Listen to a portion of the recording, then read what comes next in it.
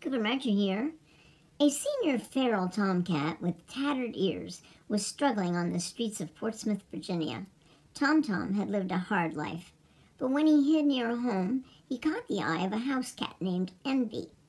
Then Envy alerted his mom, Katie Sims. She went to see what Envy's odd behavior was about and saw Tom Tom.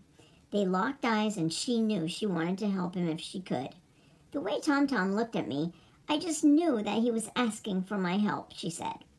Tom Tom was as feral as they come, running to hide when she tried to get closer. But she started talking to him, telling him she wanted to be his friend. This cat, possibly around 15, may have been someone's pet once, but winning over a long-time feral cat can be dangerous, if not impossible. They may never learn to trust humans at all, but she knew this cat needed her help, and fast, as a move to Virginia Beach was in the cards in several months. If she left, who would help this cat? She worked at a veterinary clinic and knew the doctors could help him. I can't leave without getting him to the vet, Katie said. To win him over, she left food and a little shelter outside and continued talking to him reassuringly. That's when she tried a humane trap, loaned to her by a shelter, but this cat was streetwise. Nope, he wouldn't go in that trap. So what do you do at that point? For Katie, she decided to take a risky leap of faith, and her home became the trap.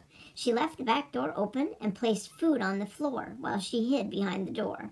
This time the cat fell for it and came inside, and she closed the door. Now a feral cat was in her kitchen. The food was gone, and he was horrified. Katie was scared too. He bolted to escape but couldn't get out the window and hid in a bedroom closet. I must tell myself he can feel that nervous energy, so don't give him that nervous energy, just have confidence, she said. She found one rescue willing to help her. The rescuer managed to catch Tom Tom and take him to the vet, where they discovered he was in worse shape than expected. This tough senior was contending with a host of problems, severe ear mites, but also he had high blood pressure, a broken tail, diabetes, liver disease, a heart murmur, kidney stones, and bad teeth.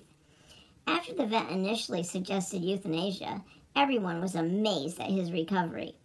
Imagine how he must have suffered on the streets for years, but finally he had the care he needed and a safe home to recover in.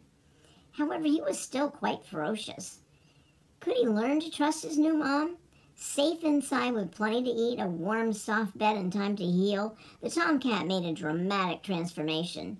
It took several months, but Katie eventually melted his heart. I think of him as this grumpy old grandpa kind of a cat that just has his walls up. And you just have to keep pushing them down, Katie said. Many times he retreated to his safe place, a crate where he could remain by himself. Although he never really liked to be held, he loved being petted. And even more amazing, he became the sweetest grandpa to foster kittens in the home. He was part of the family and won over a family of fans on social media. Overall, he's becoming a softie, Katie said.